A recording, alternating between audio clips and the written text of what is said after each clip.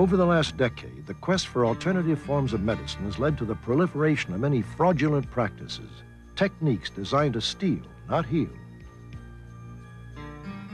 One such fraud originated in the Philippines. It is known as psychic surgery.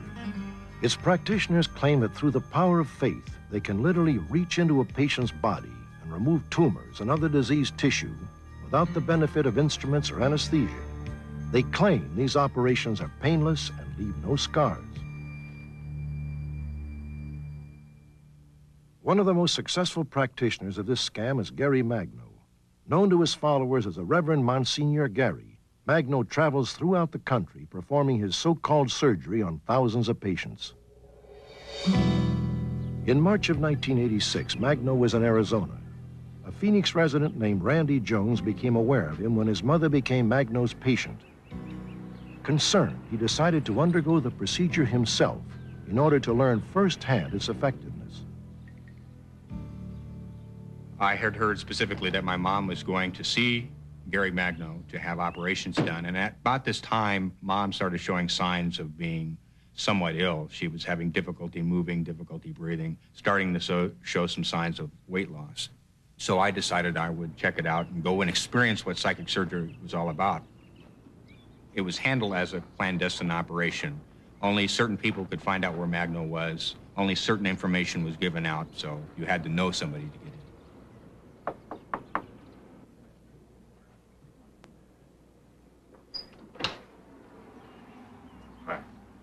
Good afternoon. Hi, my name is Randy Jones.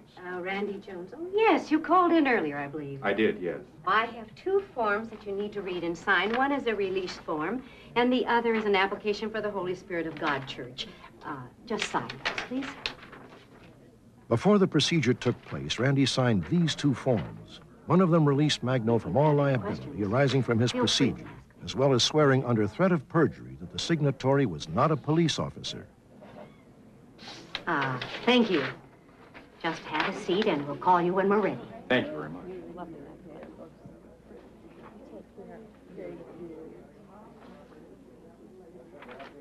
The house was full of people. It was kind of a big social gathering. It was rather nice. A lot of people, all sorts of age groups there, waiting their turn. Hi. I see we have some new faces with us tonight. I'm going to be calling a few names now, and I'd like you to follow me and change your robes. Royce O'Donnell, Dave Copeland, and Randy Jones. Well, after some time, my name was called along with the people who were to be prepped for surgery. And those on the list of names would be asked to go into a back bedroom, strip down to our underwear, and don a bathrobe. And then after 15, 20 minutes, we would be called into the room where the operations were taking place in pairs. We were asked to drop our robes. And then we were each put on a separate table. The floor was covered with plastic sheeting.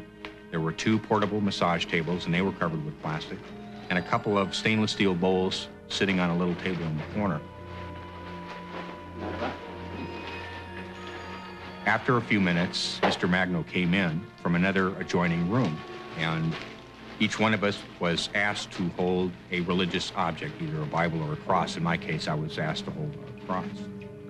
Magno said very little, and if he did, primarily it was to the assistants.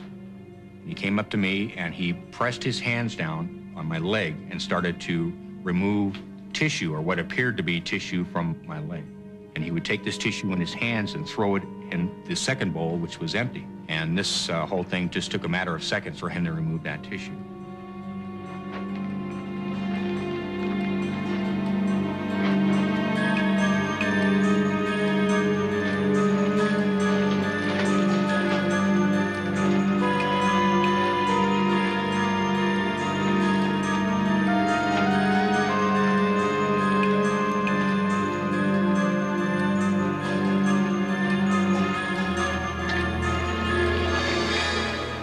During the operation, Randy became convinced that the procedure was a fraud.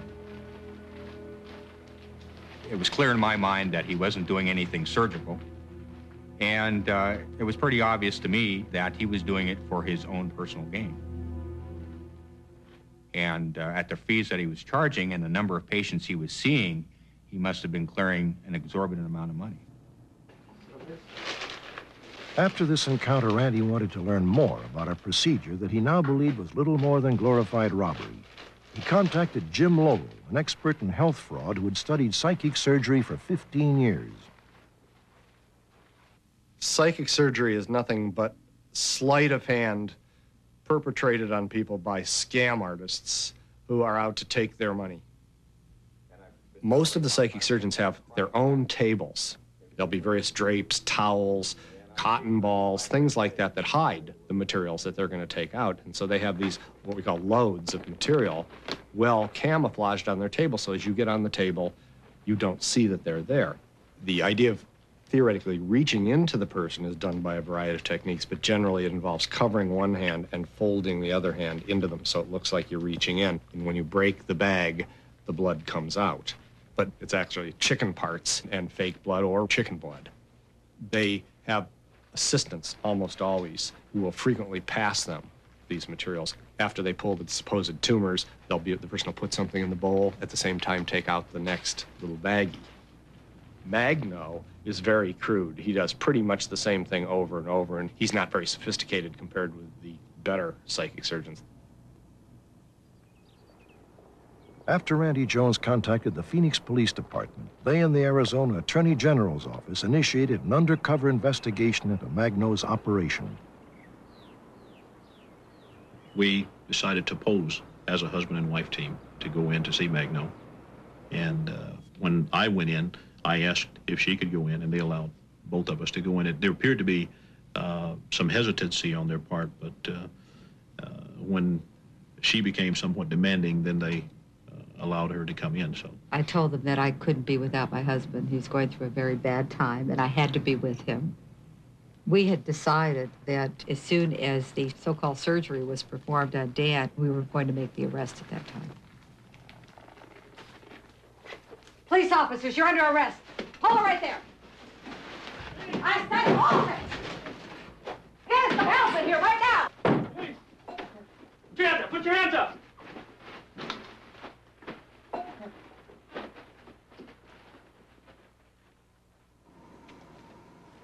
Gary Magno, his American-born wife Terry Lynn, and his nephew Chris Magno Tizone were charged with the felony offenses of conspiracy and fraud. They were able to post their bond immediately and were released from custody. The next day, they jumped bail and fled to the Philippines. However, authorities believe they have since re-entered the country. Even after presented with the evidence that had been seized after the arrest, both of my parents were absolutely convinced that Magno was legitimate, that in fact he could perform operations and heal people. It was my impression that they felt that I had condemned by my action hundreds of people to die because they would not be able to obtain the services that Gary Magno offered them, and that I had stabbed them in the back and that they didn't want to talk to me again. But the operations that Magno did on my mom had no effect. Her health continued to deteriorate. In December, she finally checked into a hospital where it was discovered that she had 6 major tumors in her body, and ultimately she died. So from the time of the arrest to the time she died, I never did see her again.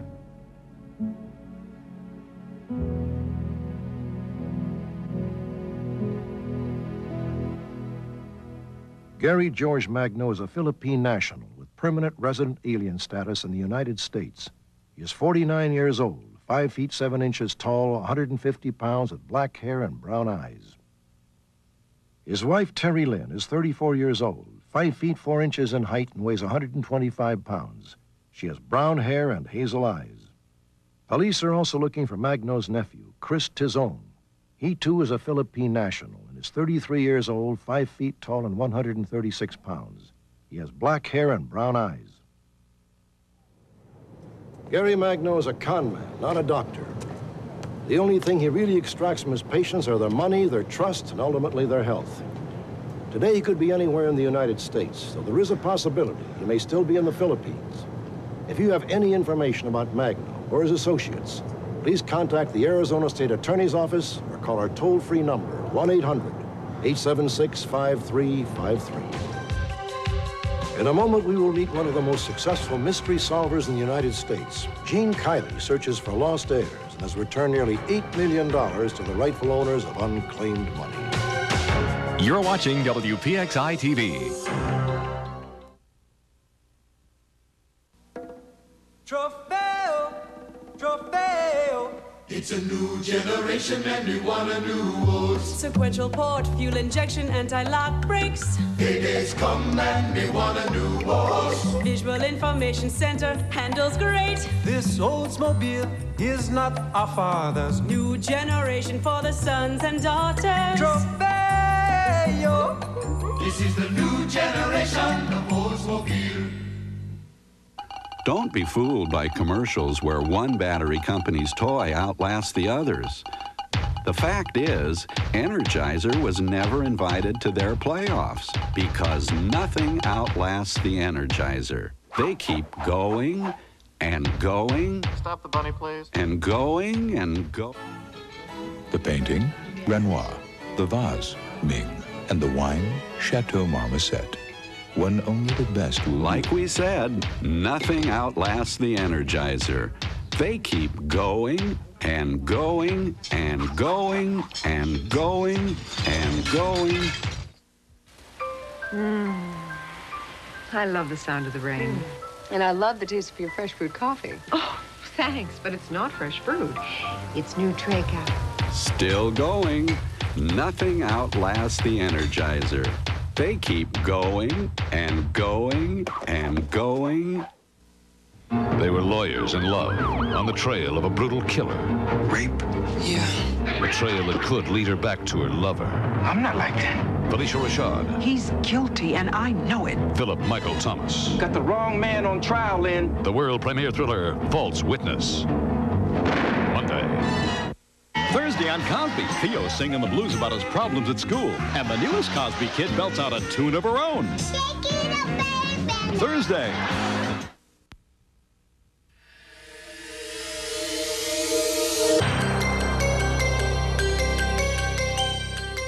Tonight we begin a new feature on Unsolved Mysteries. It's called The Investigators. And in it we'll introduce you to some of the best and brightest mystery solvers in the United States. The area we'll cover tonight is unclaimed money. 1 out of every 10 Americans has money somewhere they don't even know about. More than $15 billion is currently held in trust by the government and is waiting to be claimed. In this segment, you'll meet super sleuth Gene Kiley, who works for the state of Massachusetts. His job is to track down the rightful owners of that unclaimed money.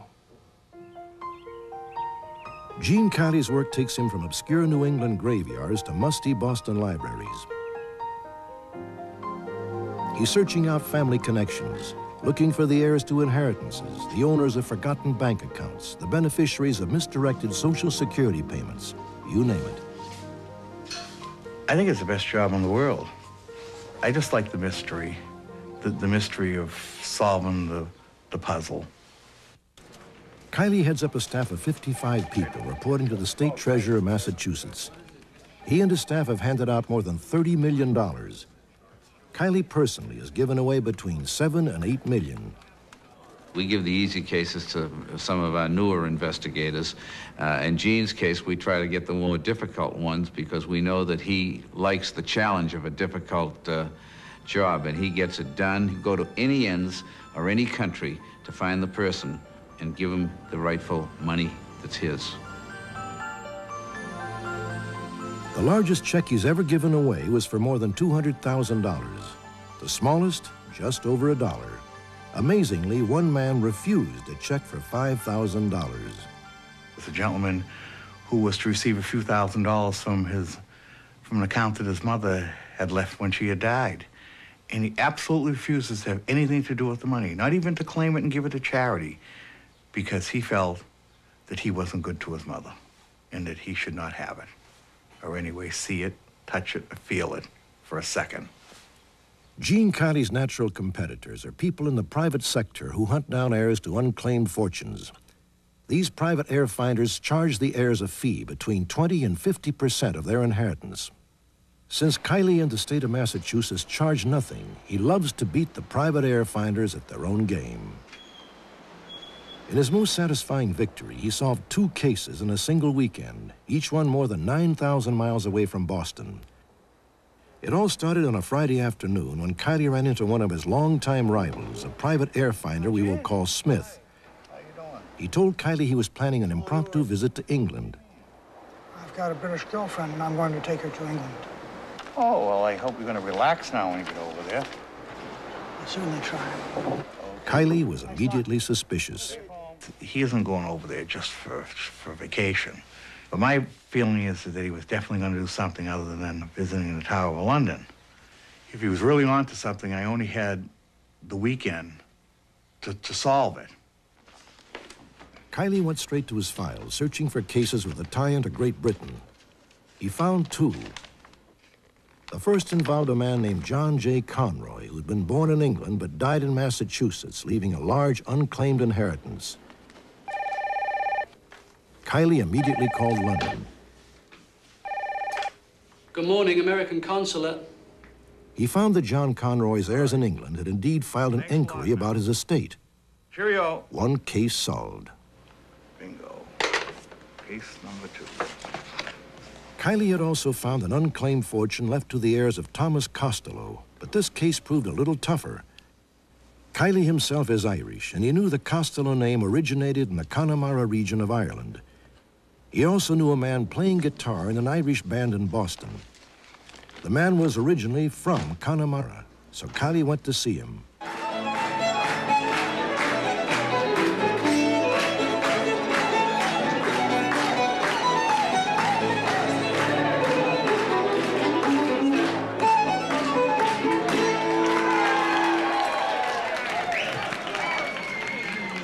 How you doing, John? Oh, Gene, how you going? Not too bad. Listen, I'm working on the case on a guy named Costello, Tom Costello. Died over here. Got some money for some people in the old country, but the only clue I got is he's from Connemara. My aunt knew Tom Costello from Connemara. He had 4 brothers. She came out here in the late 20s. She went to school with him. Oh, where was she from? She was from Spiddle. Spiddle? Listen. It was now late Friday night in Boston and early Saturday morning in Ireland. Kiley had an idea. Where better to find the whole town in one place than in church on Sunday? He called the priest in the tiny village of Spiddle. Cheerio to you now. Bye. My whole ball of wax was left in the hands of this little priest over in that little town. I have an announcement to make. Yesterday, I received a phone call from a man in Boston looking for the family of a late Thomas Costello. Apparently, the family has fallen in for an inheritance of $20,000. Is there anybody in the congregation that might know the Costello family? Father, I know the Costellos. They're out the Skiock Road, near the Dunphy farm. All right, then. Would you see me in the The Irish priest found 4 living relatives of the deceased Thomas Costello. God bless you. Second case solved. Gleefully, Kiley contacted the proper authorities in England and Ireland so that when the private air finder Smith showed up, he would be told that both cases were already resolved. Kiley later found he had beaten his rival by a scant 45 minutes. Cheerio. 2 weeks later, I had the occasion to meet the air finder, and all I asked him is that I hope he had a very relaxing vacation. Several of Gene Kiley's cases do remain unsolved despite his best efforts. One of these cases concerns a man named Walter Philip White, who left a fortune of more than $100,000. White was an Aleut Indian born in Sitka, Alaska in 1898. He died in England in 1972. During World War II, Walter White distinguished himself as a radar expert, then worked in Massachusetts after the war. When White died, he left no will, but he had a sister named Olga who had 2 children. These nieces or nephews of Walter White are the heirs to a $100,000 fortune. The next case concerns a woman named Nora Devine, who may still be alive. She or her heirs have more than $50,000 waiting to be claimed. Nora Devine made her living as a bookbinder. She was born in Iowa around 1918, and as an adult lived in the south end of Boston. We have no photograph of Nora Devine, but there's a $50,000 bank account in Nora's name waiting for her or her heirs. If you have information that can unite the rightful claimants with the money that belongs to them, please contact Gene Kiley at the Massachusetts State Treasurer's Office in Boston or call our toll-free number, 1-800-876-5353. It's got to go to the right. Wendy's is introducing a new menu. No, a little more to the right. I mean left. No, go back to the right. We call it Wendy's Super Value Menu. Everything is at a special low price. No, that's close, but it's not right. Delicious food like Biggie drinks, Biggie fries, chili, including our new Junior Bacon Cheeseburger. All at prices that leave change in your pocket. That's perfect. No, it's not. It's got to go back to the left. Wendy, don't you have anything else to do? Come try the Super Value Menu at Wendy's. Whoa! Everybody skippy-dipping, scooping it or finger licking.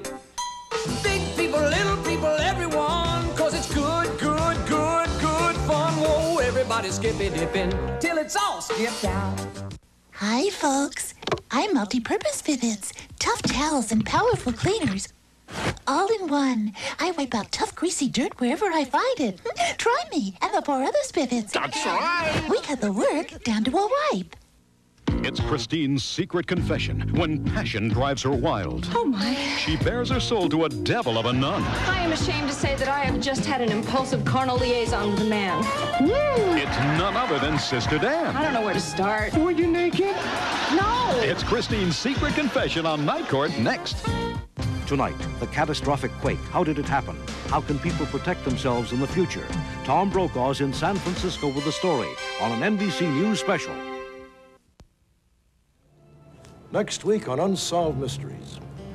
For over 100 years, the inhabitants of Marfa, Texas have seen bizarre lights hovering over the desert sands. Science can offer little explanation as to what they might be, but local legend has given them the name Ghost Lights. Join me next week for another edition of Unsolved Mysteries.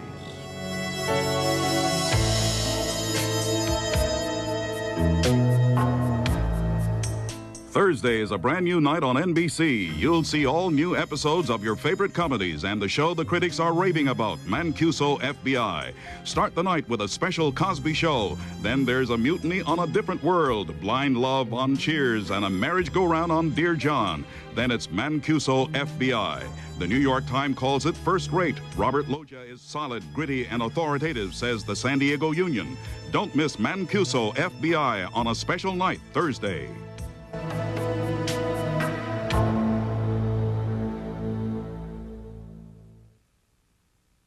They've got reason to celebrate. We've got the money. That's my dough. $1 million that could break him in a million pieces. You got something that belongs to us. I want to be alone with you. It's Richard Crenna. Check, please. And Tyne Daly in the movie you missed Tuesday. I can't believe It's now Friday. I'll break you in half. Stop. Coming this Thursday, October 26th. To a location near you. Ames Discount Department Store. Come home to the best. Only on NBC.